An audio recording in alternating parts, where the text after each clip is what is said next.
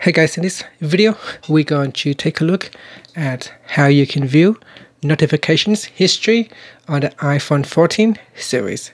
Now if you are on the lock screen, you can view the notification history on the home screen, on the lock screen, by simply swiping up at the bottom of the screen in the middle. And in here you'll be able to view notification history. Otherwise, if you are on any other screen, then you can swipe down the notification center at the top left, and in here you'll be able to check all your notification history. So you can swipe up or down to view all your notification history, and that's it.